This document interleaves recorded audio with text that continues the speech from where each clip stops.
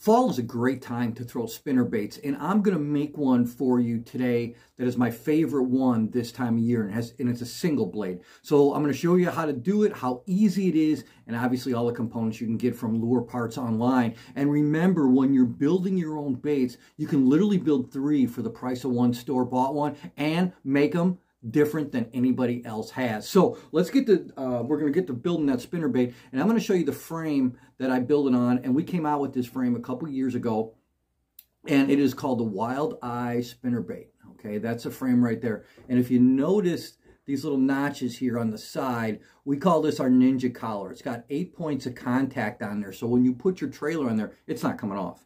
Okay, because as soon as you push the plastic up on there, there are different avenues created by these little spikes out here, and the plastic just can't pull off. It's extremely effective. It's the best trailer keeper that I've ever seen on any lure for that matter. So this is a .35 wire on here. It's got a lot of flex, which gives this frame a lot of vibration, but it also holds up better than a lot of the thinner wires. So you not only have increased vibration on here, you have longevity when you make this lure as well. So this is what a frame looks like when you start.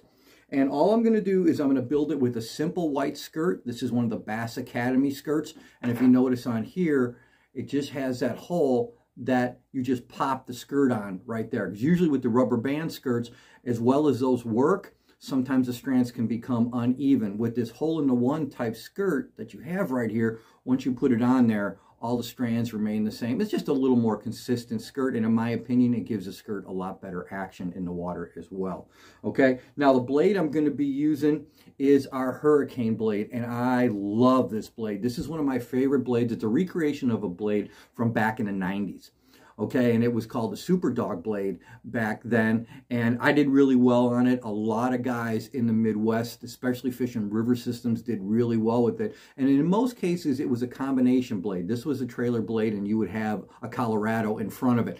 I like building them just with that blade by itself because it puts off such an intense vibration. And as the water cools in the fall, and fish get back up shallower, chasing bait fish again, especially like in the back of creeks on reservoirs and things like that, this blade puts off a lot of vibration. It pulls a lot of attention to that bait. And on top of that, because of that vibration, it really makes that skirt move back there. So I'm going to show you how easy this is to build. And you only need 2 tools.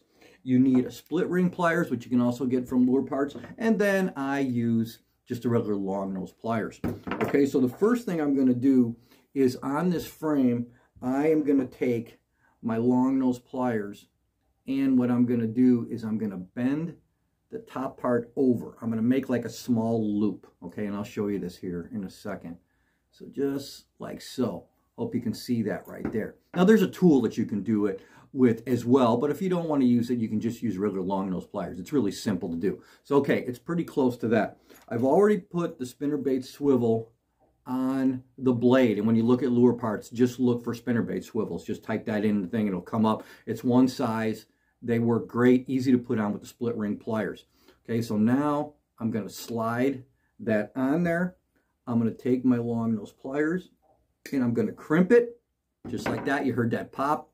That is perfectly on there, and now you have the blade on the frame. Okay, next thing to do, real easy. What I'll do is I'll wet up the collar a little bit, just like so. Now watch how easy this whole thing slips on. Boom, boom, and boom. That's it. There you go. Perfect. That's all it takes. That's as long as it took to make a single spin spinnerbait.